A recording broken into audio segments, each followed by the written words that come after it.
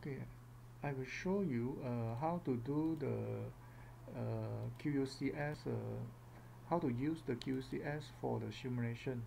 So after you have downloaded everything, you just extract it.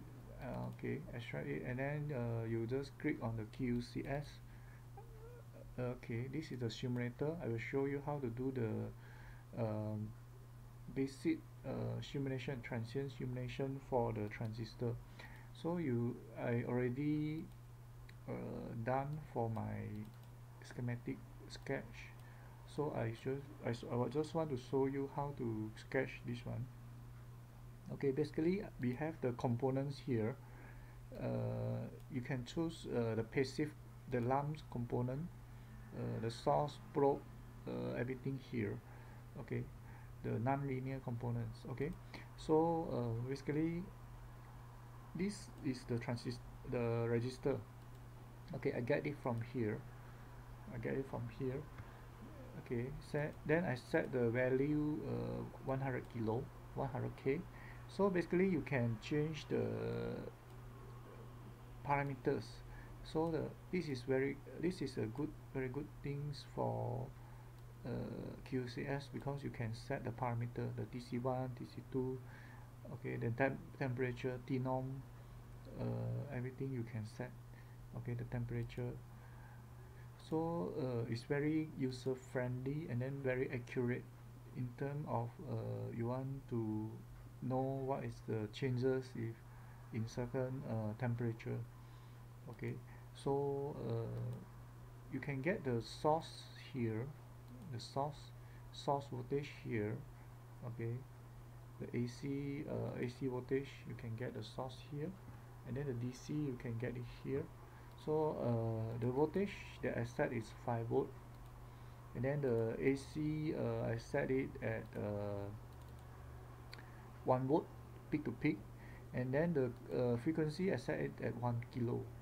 Okay, and then this one is basically the DC voltage I set it at 3 volt, so that I can biasing the transistor. I can on this transistor because this transistor needs 3 volts to on. Okay, because I add the transistor from this here non-linear components, and then here we have a lot like uh, BJT transistor and nmos transistor, PMOS transistor. So I just add this one to here, and then I just connect it using this wire. Okay, this wire connection, and then I also add the ground here. Okay, okay, so this transistor, basically we can also adjust the threshold voltage, everything. Okay, threshold voltage, everything we can adjust.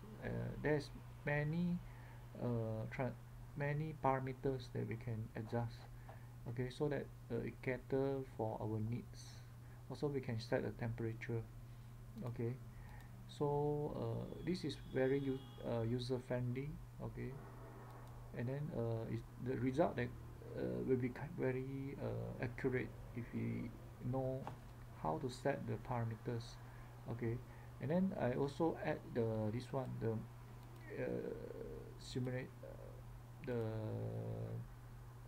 from here, the probe. So this is what basically the voltage probe. I just want to monitor uh, the voltage in between here and here. Okay, this point and this point, and then the transient simulation, you need to add this one, the simulation, you need to add the transient simulation. Okay, the transient simulation you need to add, and then you need to set this one, the time. Okay, I set it at 0 to 20 milli second, because our frequency is at 1 kilohertz. So I set it at 20 milli. Then the number is 1000. So the step is 20.02 micro. Okay. Then these properties you can edit, but I just leave it like this. Okay, I use the integration method trapezoidal. Okay, so I never change anything here. I just change I just set the time here. Okay, then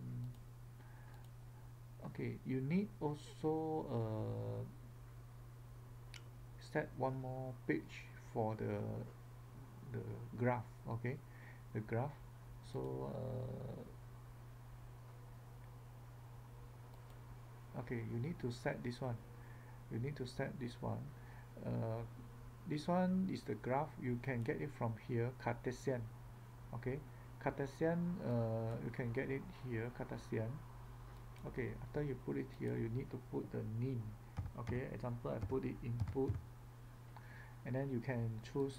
Okay, this is input. Alright, so this is a new graph. You can also add the output here. Okay, you can add a lot of thing here. This is a voltage different, right? Voltage different that I monitor, right? The DC voltage. So I put if I click OK, you see everything will come up. Okay, this one. But in order to see more clearly, we can put it many. You can put many graph. We can put many graph. Okay, you can put different graph. Okay, so this is how we manage the graph. Okay, in one page. Okay, this page basically is to monitor our result. Okay, so in order to do the simulation, we just come back to this mos.schematic. Okay, and then we just simulate. Okay, this is basically the result. Okay, the final result. Okay, so I hope you understand how to use this qucs to do the transient simulation. Okay, thank you.